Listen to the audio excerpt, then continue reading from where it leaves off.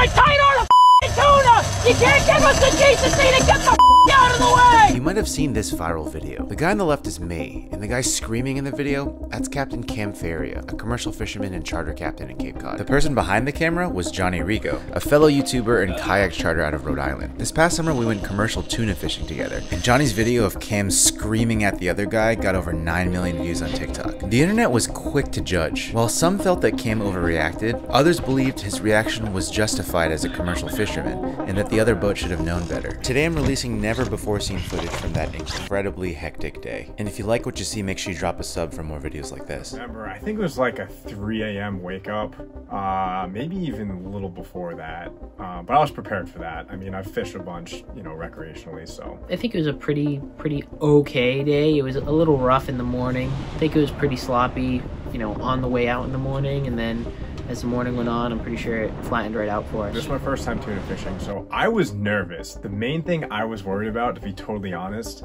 was I knew Cam was doing this commercially, so there was like a couple grand on the line.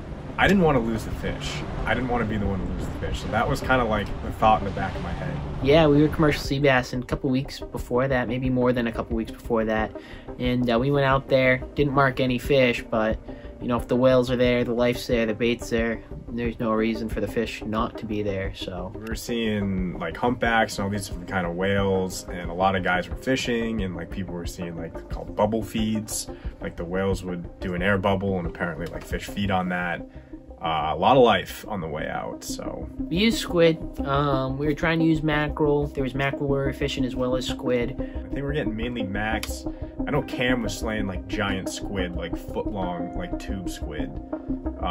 Yeah, that was really easy. Like we were catching bait within seconds of dropping down. What Cam ended up doing was putting a live mackerel out at the front of the boat and a live squid out at the back of the boat. It was at this point that I laid down to take a fatty nap, and I woke up to the sound of drag.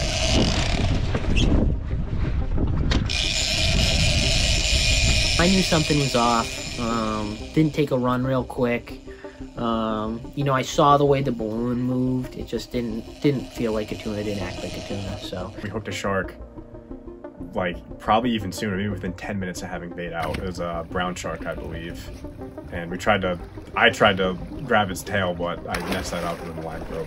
After a few more shark attacks, Cam decided to give up on the mackerel and just stick with squid. So he reset the drift and put down a fresh one. And that was when we had our first tuna on. We got sharked and I reset. And when I reset, that's when I decided to throw a squid on. Take that to the back and burn it in.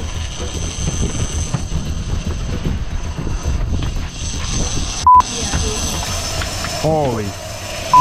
I was almost like deer in the headlights for a second, because that was my first time ever seeing a tuna rod go off. You know, I knew it was a better fish just off of those first couple initial runs, and you know, we put some heat on him, and he still took some lines.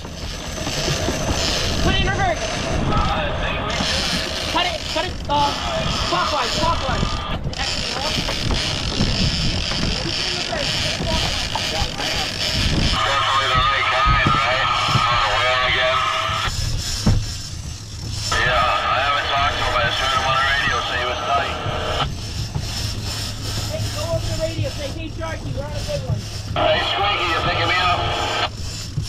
Hey Sharky, you want to go on? What's that?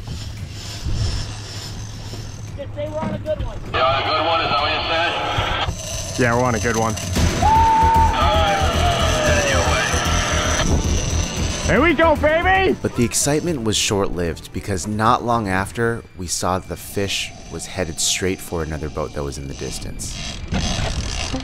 Look out! Like, when I first saw it, like, I thought possibly he was tight on a fish, and you know, the closer we got, the more I realized that just wasn't the case. The main thing I remember is Cam screaming at this dude to like back away. He yelled at him at least like 3 or 4 times, like yelling at this dude like, get away, too close. And it just seemed like he was like not listening and getting closer and closer. So I kind of felt like impending doom. Go to the right! You know, I was just trying to get his attention. You know, I don't think he was really aware that there was tuna in the area. Where we were getting the fish, it's not very common for tuna to move in that close. And I think he was just, you know, out there fishing. He didn't really realize what we were tight on. It looks like he's trolling, so he's like actively fishing too. We don't even know if he's aware of what's going on, if he's doing this intentionally or like what the situation is. And on a few occasions, he actually did move. But, you know, we're headed in a direction, you know, say we're going 3 miles an hour, and he would pick up his line, and he'd only move up, you know, another 100, 150 yards, put his line back in, start trolling right across our bow again. So, you know, that was, you know, it started to get nerve-wracking, you know, the second or third time, you know, he was trolling across our bow. I knew things weren't looking too good. I just had a bad feeling. Like, it seemed like the situation was approaching like this guy is gonna run over our line. Yeah, what do you need? Reel this thing in as fast as humanly possible, alright? Okay. Let's go.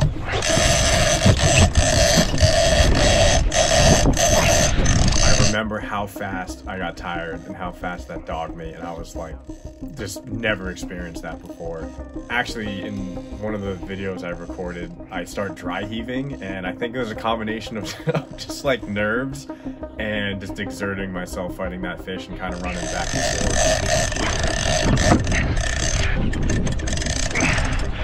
Oh my god. Alright, you ready? Reel.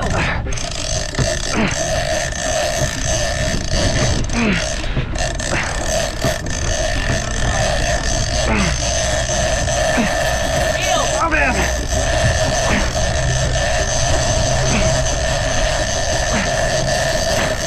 Mike, I'm gonna need to tap in. Let me know when. Tap in. Tap in, tap in, tap in. Go, go.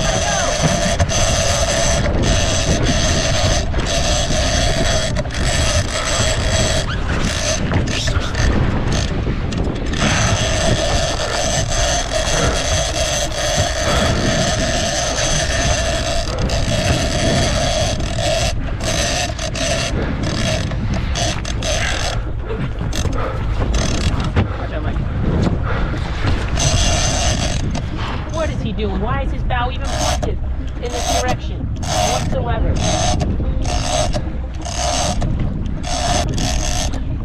If you know he's like down and dogging, what the f*** Well, I saw his plug right on the line, and that already to me was, oh god, you know, not good. You know, right, we could have a situation here. You know, if it was hooked through the line, you know, through the braid, it could weaken it. Oh, it's his line. We have his lure on our line. Oh, Jesus. His plug actually is on our line. We see his plug moving. He was like trolling for bluefish. I wonder why he's hanging around. We'll just cut it when you see it.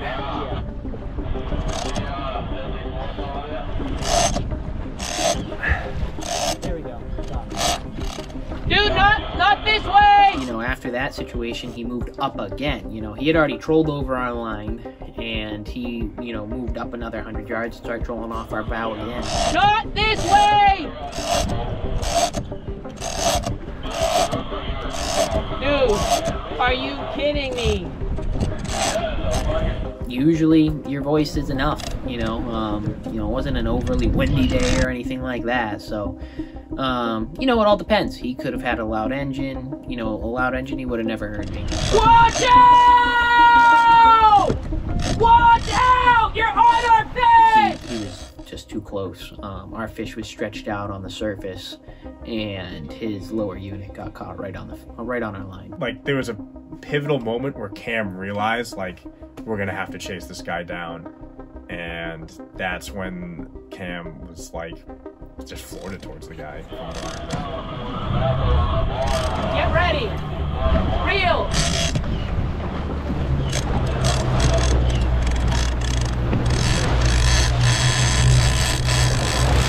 I thought the fish was gone. You know, as soon as it got caught on his lower unit, we kind of, you know, picked up and kind of tried to run at him, you know, to save whatever chance we had of landing that fish. And, you know, in my mind, that fish is gone. You know, I've never had a fish get caught in a lower unit, and, you know, I've never had it even happen with a tuna, But, you know, I've had it happen a couple times, striper fishing, and I've never landed a fish that came out of an engine, so. Oh yeah, I remember this distinctly. I remember feeling bad for you because you had to crank as fast as you possibly could, and you were not even close to catching up to it. It was impossible because Cam, we were flooring it at this guy, like almost full tilt. Like no one could keep that line tight. So at that point, I pretty much figured that all hope was lost because there was literally no tension in the line. Are you serious? Dude, we're tight on a f***ing tuna! You can't give us the decency to get the f*** out of the way! I was kind of just like almost deer in the headlights at this moment because you were on the rod. Cam was kind of just yelling at this guy, and I was just the furthest one back, and I couldn't do anything. So I was kind of just like, wow, this like got intense. I came a little unglued, and you know, while this was happening, he was in his boat, trying to lift his engine. You know, that's my job. That's my paycheck at the end of the day, bringing that fish home. So when you see somebody run over a $3,000 fish, I mean, it sucks. That's your fish. I worked for that. You know, that's my paycheck at the end of the day. You know, you feel bad for yelling at dude, but you know, Cam puts a lot of time, effort, and money into this, and that's a $2,000-3,000 fish he has. He felt bad. He even, like, you know, looking back to what I said about how he didn't really know the situation, he was apologizing that, so I'm sorry, I didn't know. The guy, he didn't do it intentionally, so the guy was apologizing, and I think Cam realized that and kind of like backed off him. So it was like a kind of a strange interaction where we started to realize like, okay, this wasn't intentional. And while he was apologizing, lifting his lower unit out, that's when that line came squirting out. And honestly, after that, I didn't hear a word he said. The line shot out and got tight again, and then Cam like iconically said, "Oh my God, we're still tight." Is there any line coming out of the other side of that prop? Oh my God, we're still tight. I know, I was trying to yell at you the whole way. Go put the boat in reverse. Hurry up, put it in reverse. Yep, it's fine. I'm gonna drive. Cut the wheel to the left. To the left. All right, now go over him. Now at this point, mind you, our lines are still tangled, meaning we had to somehow get his line and cut it off of ours. Nice. Scissors are fine.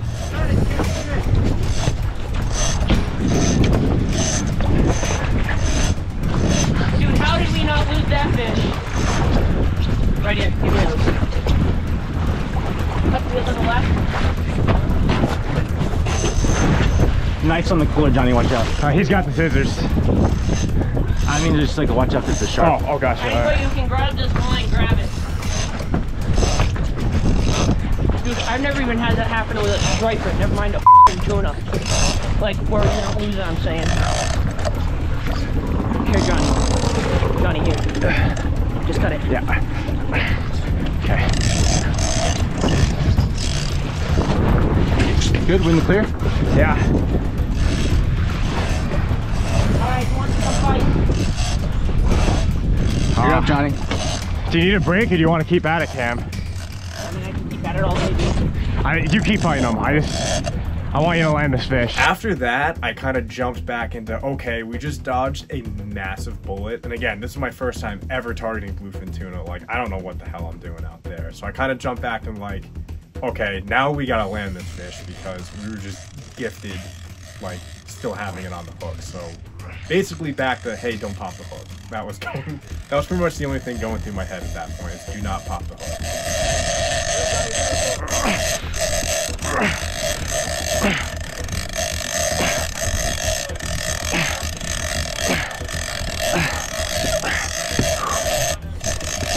Like, I'm not gonna lie, I was way more nervous than having fun in this situation.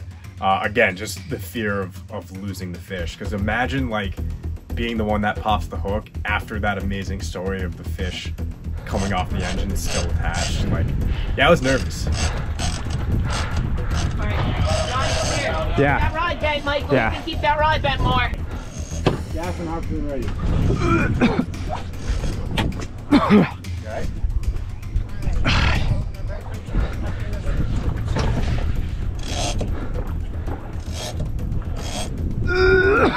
Excuse me. Good? Yep. Neutral. That's what I meant by good.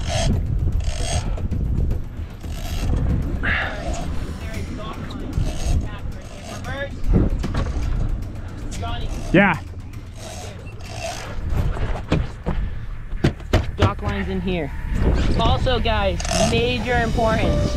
You cannot let this line touch the bow. Or touch the boat. The closer they get to the boat, the more at risk you are for losing them. They can break you off on the boat. They can take a wicked run. That swivel can get caught in the guides. I've never had it personally happen, but you know, I've had it get hung up a little bit. All right, just be gentle. You can get a little line there.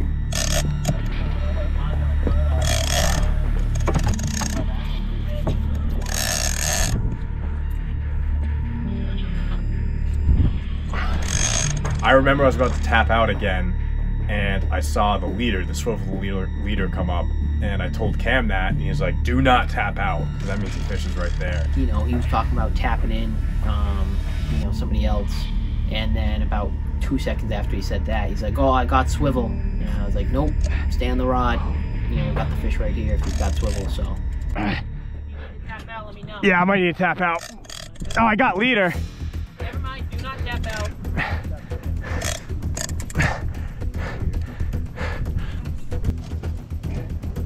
Keep reeling. Do we see him? Yeah, I see him.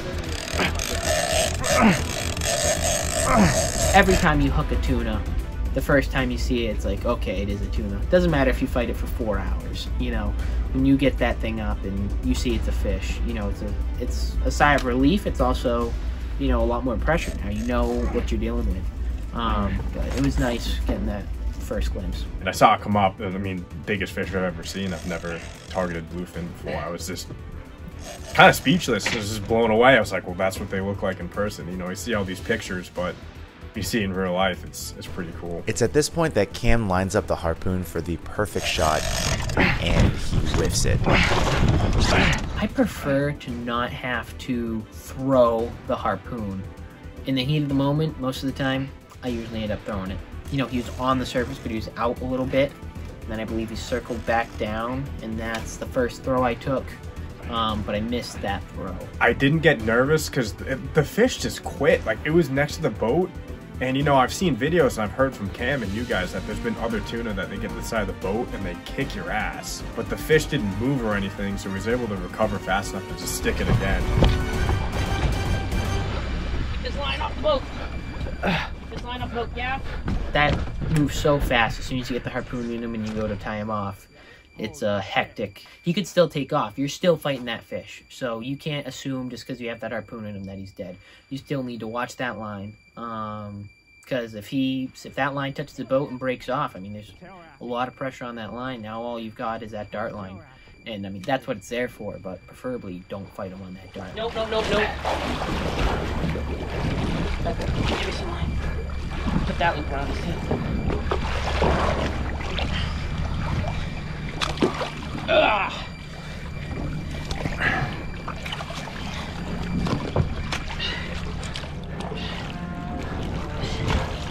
Holy. Let's go! Dude. Yeah! I remember Cam just like hooting and hollering because he pumped we landed the fish. I was just more like in shock of like, I think it was a combination of just that entire wacky scenario and then just seeing the biggest fish I've ever seen tied up right there and just kind of like playing a part in that. I was more just like, wow, like kind of speechless. It was just like, oh my God, like there it is. First thing I do, I don't say I have my fish until I put a second line on them. You know, I get their mouth open, I put a line through their gills, put that to the front of the boat. That way we can drag them head first, try and flush some of that lactic acid out. Nope. Ah, you biting me, this cock. Yeah. 3. You're gonna lift on 3, 2, 1, lift. Yeah, good. Bring down a little.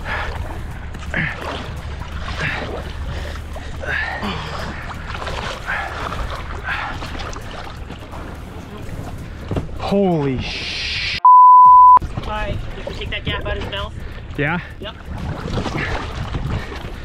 That's insane. 3, 2, 1. You got him. Keep going. Hold them. I got him. All right.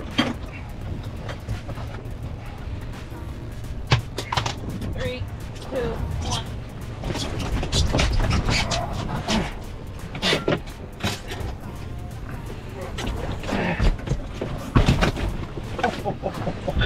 Holy crap. Once the fish was in the boat, it had to be gutted, put inside an insulated bag, and then packed with ice. All this is so that the fish's meat does not spoil by the time we get back to shore. Then we're going to shimmy it under them. Then once we get them shimmied under and in the bag, we should be able to kind of work them into it. And then we'll pack them with ice, put ice around them, and Alright. where's this scene? Right here. Down around his head. Ow. Yep, don't grab him by the lip. We should have left the line on his tail. I should have left the line on his tail. Alright. Alright, that around his tail if we can. We should be able to. Eric's coming over.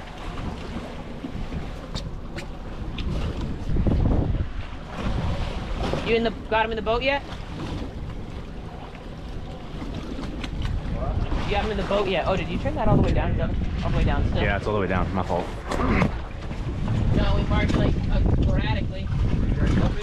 Yeah. I'm not. Oh, I thought you said my option.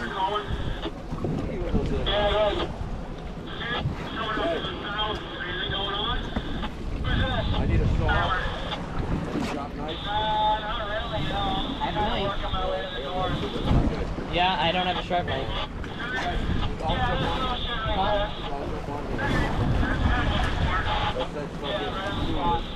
Yeah, let me get this in the bag and ice and then I'll hop on.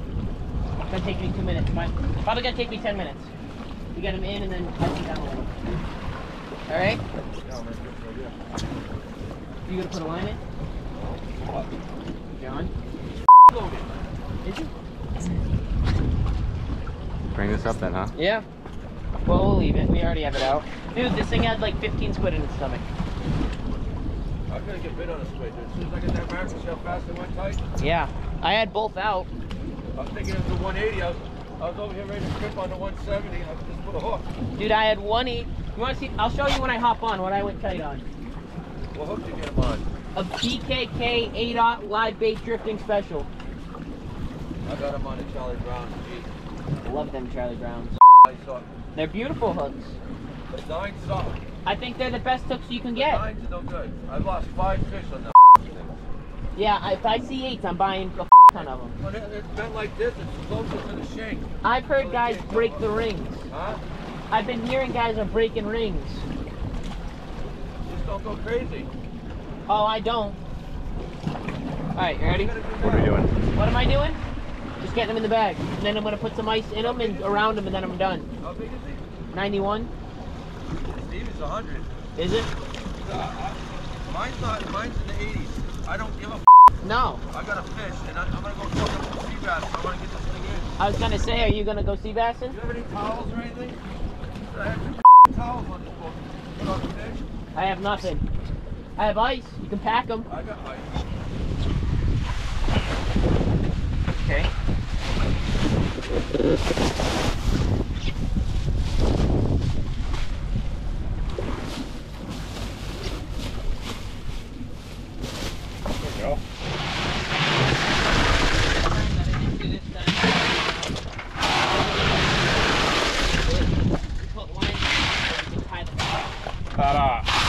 Eric said he was loaded. Yeah, didn't Eric say he was loaded? Yeah, John's good to me now. He's also trying to get any more down into him.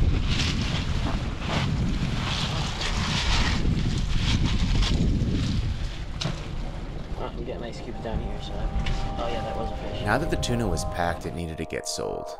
We ran back to shore, and about an hour later we got to the buyer. Obviously this fish is so big that it needs to be hauled out of the boat with a forklift. You're good, you can take him right up.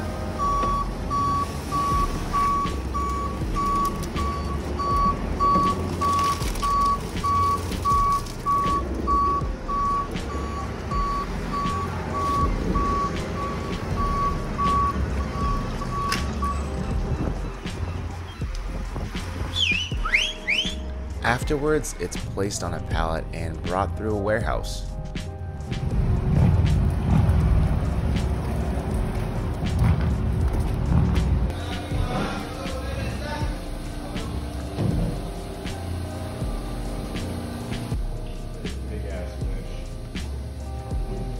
The tuna eventually gets weighed.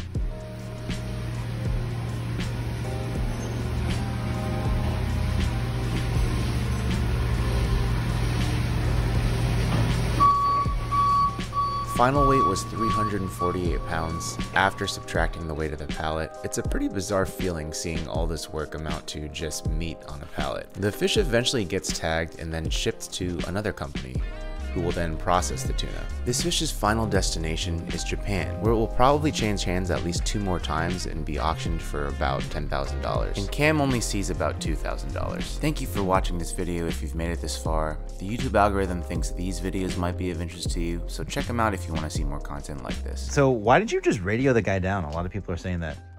I mean, there's a lot of radio channels. We were on a radio channel, but you know, I don't speak 100 languages, so, you know, we were on one, and that's it. But isn't there just a public broadcast radio that you can just call everybody at the same time? Yeah, that's reserved for, like, when you're dying.